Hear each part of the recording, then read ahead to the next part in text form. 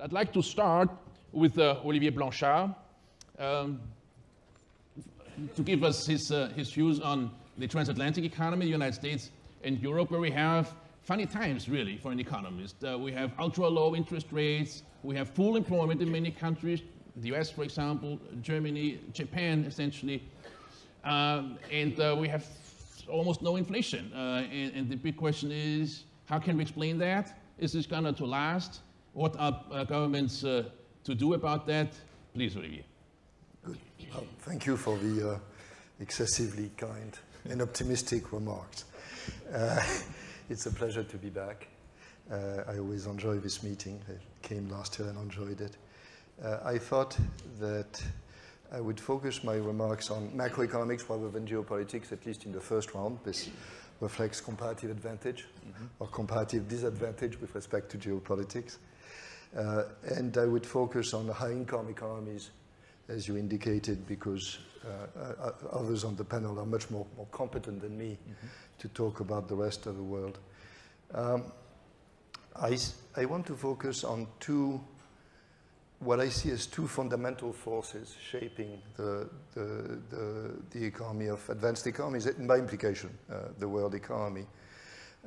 So the first one really doesn't have much to do with geopolitics, although it's global.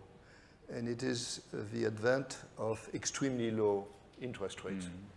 Now, that's much more than a technical issue. I think it's really a regime change which is going to have profound implications for policy and the way policy is made in the next, say, decade or so. Now, the first thing to say is interest rates are amazingly low. As you know, the yield curve, the structure of interest rates looking forward for the Eurozone is negative up to 25 years, which has never been seen. Very similar in Japan, not terribly far from this in the US. So this is a global phenomenon. And there is every indication that it's going to stay. Some people say, well, tomorrow morning, rates will go up again. But if you look, this is really something which started in the mid-80s and has basically steadily taken place over time, and the factors behind are probably there to stay. So I think we have to think of a world in which we're going to be exposed to very low interest rates. Now, why is this important beyond macroeconomics, beyond just the narrow aspect? It is because it has implications for monetary and fiscal policy. It basically says that monetary policy has been the instrument that governments have used over the last 40, 50 years to try to direct the economy, make it, operate at full employment or something close. And we've come to the end of what monetary policy can do. You see it in the discussions that took place in the Eurozone 2 weeks ago. There's an increasing notion that we've done everything we can, and therefore monetary policy cannot be used. So the main instrument that governments have had to basically counter fluctuations is really not operative. And so the implication is, well, what else do we have? And fortunately, the answer is what makes things really bad for monetary policy makes things really good for fiscal policy, which is that the cost of borrowing is very low, the cost of deficits, the economic cost of deficits is very low, and so there's more space. But the big issue is that from a policy point of view, monetary policy and fiscal policy are conducted in very different ways. The second process is much more political, much more complex. And I think that the issue we're going to face is whether fiscal policy is going to be used right. And there's a risk that it is not. I'm looking at you, not at you as such, but you as a German, to think that there may well be an issue. And I think that in thinking about what could happen if we have adverse shocks and things like this, this is really first order. This is not the only implication of low rates. It has implications for inequality, for example. I mean, if you're a saver and you rely on bonds as your income, you're in trouble. And this has political implications. So that was the first force. I put it on, it's not related to China, although China has played a role in the low rates. But I think it's really something we have to think about. So the second one, the second force that I want to talk about is this nexus between inequality, populism, protectionism, which gets us closer to issues related to China. facts on inequality are really striking. And inequality measured all kinds of ways really had decreased until the 1980s in most advanced economies. And it has turned around to different degrees. In the US, obscenely so. In France, actually not very much, but the perception of people is that inequality matters a lot, and therefore even in France, it is a major issue. And this is going to bring a number of pushbacks, reactions, which may be tractable or may be intractable. It's going to lead to a pushback in terms of capital taxation. I think we have to be ready for a world in which wealth is going to be taxed more heavily, in which corporations are going to be taxed more heavily. This may happen smoothly, this may not. The OECD just came out with a plan to have corporate taxation organized at the global level, and I think that's progress. But I think this is going to be a big change. Capital is not going to have it easy, and that has both economic and political implications. The one that I want to focus on and finish my remarks with is the protectionism aspect, the trade wars, which is clearly not, which is nearly not triggered only by inequality, but is part of a general reaction against the way things have been running. And here I want to make a number of points. The first one is the mechanical effects of tariffs is actually, from a macroeconomic point of view, not a big deal. When we crank our mouths and we put tariffs in, well, you have changes in relative prices, but they don't do a whole lot. And the reason is, for a typical country, exports go down, but imports go down as well, which means more of it comes from domestic production. So you have foreign demand, which decreases, domestic demand, which increases. Reallocation is a bit tough, but you don't get big effects.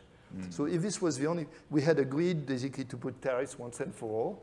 I would not like it, but it would not be the end of the world, would not create a recession. What is much more worrisome in the short run is the induced effect on investment, and that comes not so much from the tariffs, but from the uncertainty which has come with the trade wars, with international relations. Because if you do not know whether there's going to be a tariff on country X or on good Y, you basically wait. Now, from your point of view, waiting 3 months or 6 months is not a big issue. But when many firms do this, you can have a collapse of investment due to the option value of waiting, and that can be very costly. And that's what we're starting to see to different degrees. We've seen it.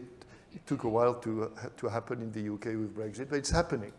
Basically, firms are just waiting for the next elections in the US, waiting for various things. So this is really, in the short run, the thing which worries me. In the long run, there are big effects. And basically, we're seeing global trade decrease, and that really, what we're seeing is deglobalization, in effect. Not only because of that, not only because of tariffs, but security issues. You may not want to import fridges or refrigerators if they have some embedded component which allows some foreign country to actually know what is in your fridge.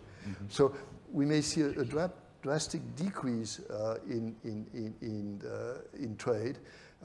Carbon tax is not going to help. It becomes costly to actually have goods travel large distances. Political uncertainty may make you want to deal with suppliers in countries close to you rather than in Asia, for example. I think all this may well happen. And this has major implications. For the short run, not sure. I'll finish with what people always ask me, which is, well, are we going to have a recession? And I think that I've given my answer to it, which is we're probably going to get an effect on investment, which may lead to pessimism and consumption going down. So it could happen. In the case of the US, I do not think so, because we have an administration who seems quite indifferent to spending. And therefore, if needed, my guess is that they'll do the wrong thing, but for the right purposes in this case. We'll see a fiscal expansion. I'm much more worried about Europe, where fiscal has many more strings attached, and I'm not sure that they'll do the right thing. So my guess is probably not slow down, probably not a recession. But again, I want a footnote. It could happen if things get worse.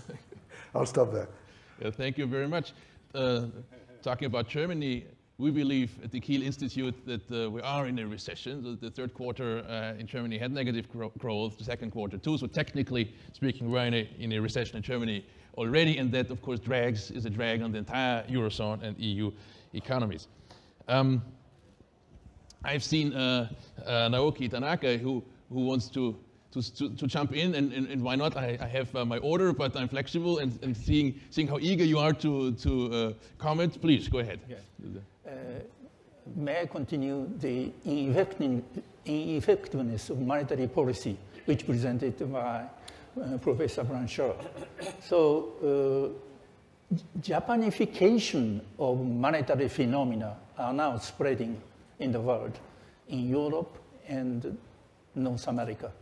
So when we see the negative interest rate, I think John Hicks mentioned about almost zero natural rate of interest. Mr. John Hicks mentioned the bad harvest in Ireland in 19th century. At that time, farmers didn't want to borrow money in order to sow seeds. So that's the phenomena of natural interest rate is almost zero. At that time, monetary policy will not work. So these are the situations we are now observing.